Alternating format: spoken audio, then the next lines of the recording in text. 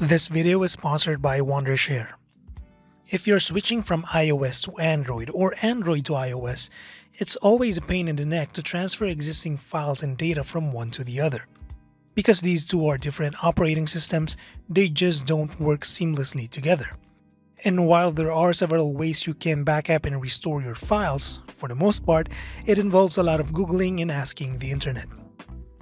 Unfortunately, I met this kind of problem as I recently switched to the iPhone 12 mini to test out for review. While I did get the apps that I wanted, my existing media files, messages, and contacts are stuck on my 2-year-old Samsung Galaxy Note 9. Now, this is where Wondershare's Dr.Fone Phone Transfer came in handy for me. The name Wondershare might be not new to some of you. If by any chance you have been tasked to create a school project that involves producing a video, you probably try their simple video editor software Filmora. Wondershare, however, is also known for its various easy-to-use apps that promote convenience for users. But this time, we're checking out one of their mobile solutions that work both for Android devices and iPhones. DrFone is a mobile toolkit that comprises several useful services from data recovery to backup and even removing lock screen and iCloud ID. But what I'm about to share with you is how to transfer files and data between Android and iOS devices using phone transfer. What you basically need is a computer, your Android device, and a cable that will connect to the computer, and your iOS device with a cable that will also connect to the computer. Once you have everything you need, plug in both devices and make sure that they are recognized by the computer. But before we proceed, we need to disable two features on your iPhone and activate USB Debugging for your Android device. On your iPhone, we need to disable Find My iPhone and Messages iCloud Backup. Here's how to disable the two. Go to Settings, tap on Your Name, choose Find My, and turn off Find My iPhone. For the messages, choose iCloud and toggle off Messages. As for the Android device, we need to enable USB debugging mode by activating developer options. The way developer options is enabled varies per device. What I have here is a Samsung phone and here are the steps. Go to Settings, choose About Phone, tap on Software Information, and tap Build Number multiple times until it prompts. Once you get the confirmation, go back to Settings and you'll see Developer Options at the bottom part of the page. Tap on it and enable USB debugging. At this point, you may need to plug in the cable of your Android device to recognize the changes. The next thing to do now is to download DrFone Transfer from the website and install it on your computer. The installation process is easy and should be painless if you follow the steps carefully. Once installed, open DrFone and choose Phone Transfer.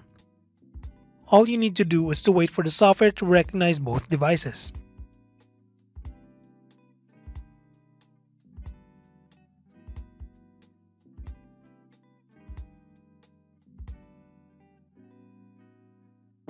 As you can see here, my Galaxy Note 9 and iPhone are connected.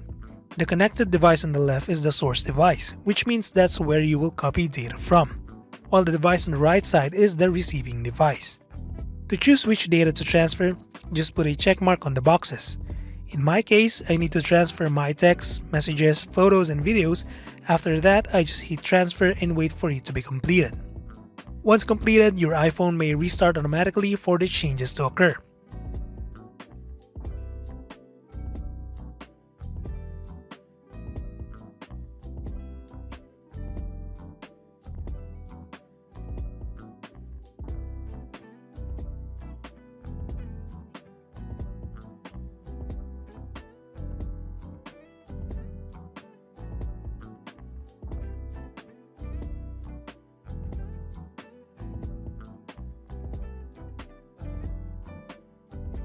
Right now, my iPhone doesn't have any messages nor photos.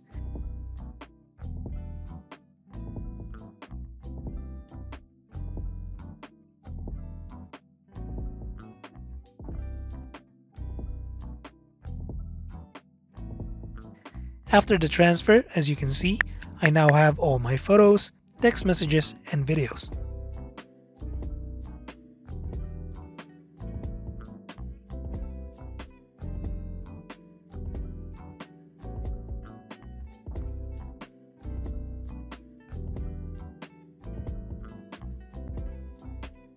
If you need to transfer your data vice versa, simply tap on flip.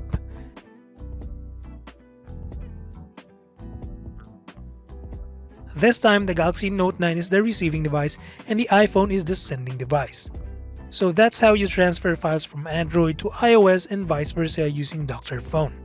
If you have any questions or suggestions, feel free to let them know in the comments. Until the next one, stay safe.